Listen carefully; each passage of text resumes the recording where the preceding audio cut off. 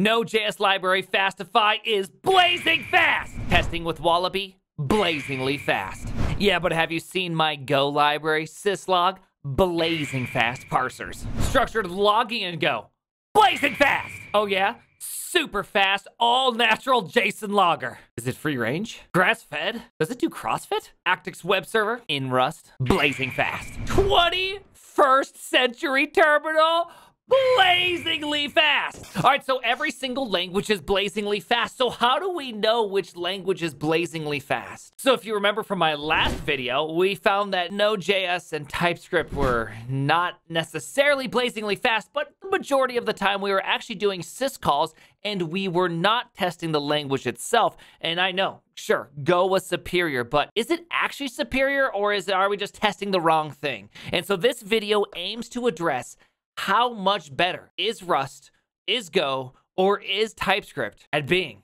blazingly fast?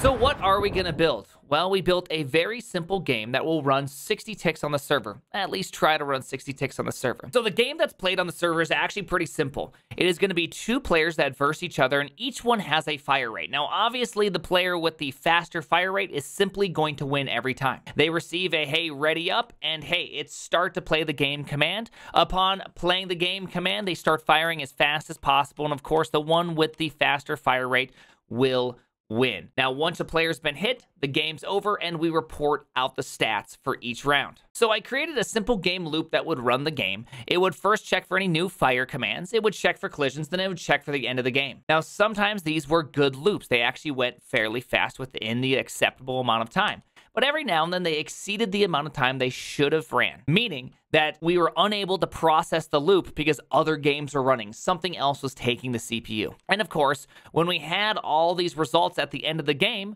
we would take these and bucket them into good bucket, less good, and so on. And then we'd report these results down via the winner, and I'd be able to take all these results, put them together, and see how well did my server handle 200 games being played, 400 games being played, 600, 800 games being played. Of course, 800 games being played would be 1,600 connections. So, of course, we collected data on all three servers. Yes, all three servers. TypeScript being obviously blazingly fast. Go, blazingly fast, and Rust, the most loved language and the obviously least used language, but clearly proclaimed to be the fastest of all the languages. Now, here's the deal.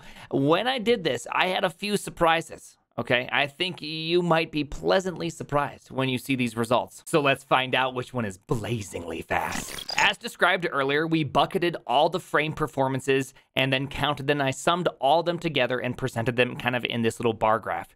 Now, I'd like you to look at these, and I'd like you to kind of, in your head, guess which one's which. Now remember, we want the biggest blue bar. The biggest, most girthy blue bar is the winner of this competition. Karen, it is completely fine to have a big blue bar and to expose it on YouTube. All right, so let's zoom in on this first one. This first one is actually TypeScript, and yes, it actually did this good with 1,600 connections or 800 games being played. Only 46.1% of the time were the frames within 16 to 17 milliseconds, giving this the full rating of not blazingly fast. Come on in, TypeScript. Yeah.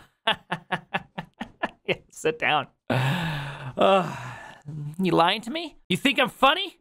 You think I'm a clown? Well, get the hell out of here. Yeah. Get out! Yeah, I'll see you on Monday.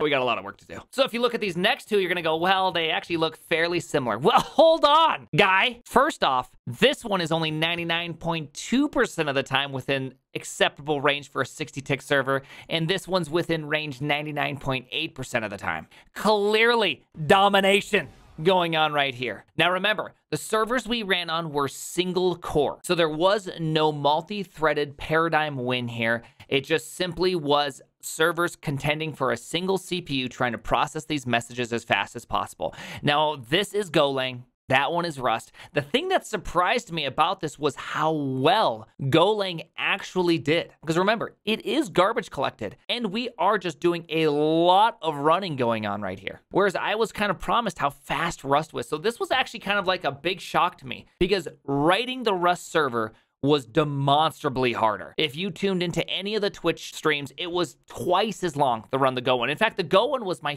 fastest one written out of TypeScript, Rust, and Go. And Go is my least familiar language. That should say a lot of things right there. That I was able to write tests that helped me prove it was correct. And on top of that, do it the fastest with the least experience. Go is incredible. But the problem with this test is that it's single core. And now that we got TypeScript out of here, goodbye TypeScript, we actually have the chance to increase the cores and really see what happens as we do that. Is my programming awesome? Is Rust going to be better than Go? Because this is where I assume Rust is going to really start dominating in the paint. Well, actually, no. I don't know what happened.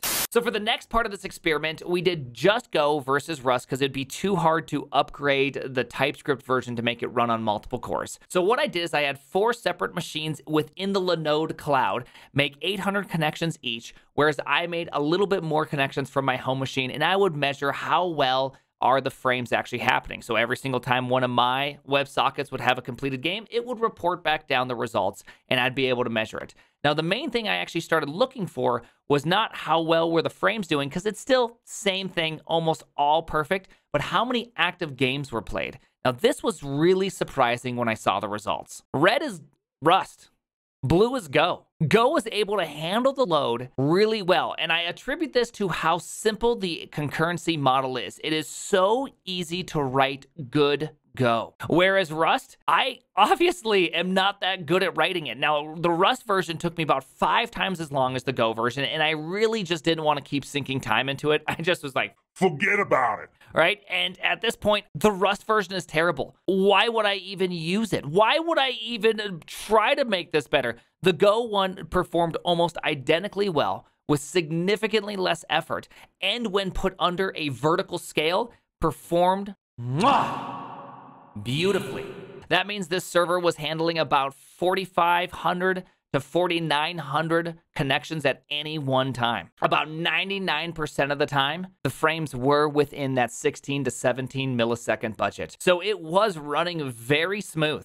Of course, if you want to see any of this code, it's available. It will be linked down below. I'm going to be doing more just Rust versus Go versus TypeScript, kind of talking and illustrating the differences of how development process really works on Twitch.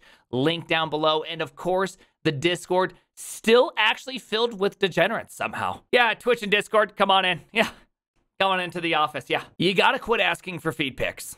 Okay. No, I will not cover them in coconut oil. I will not be sending you evening feed pics. It's actually rather ridiculous, okay? I'm busy just trying to get feed pics from my wife, and here you are asking for me every single day. I can't do that. So get out. Get the hell out of here. So if you like this kind of content, I am willing to produce more. About every 10 minutes of video is about 80 hours of research. So if you like it, just, press the like button, make a comment, hit subscribe. It actually does send the signal to me that you like this content and you want me to make more of it.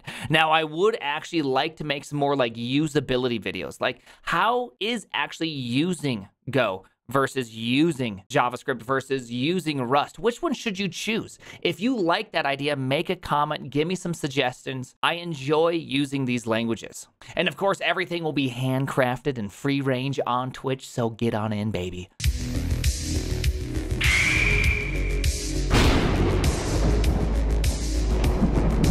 Oh yeah, Pic's gonna love this one.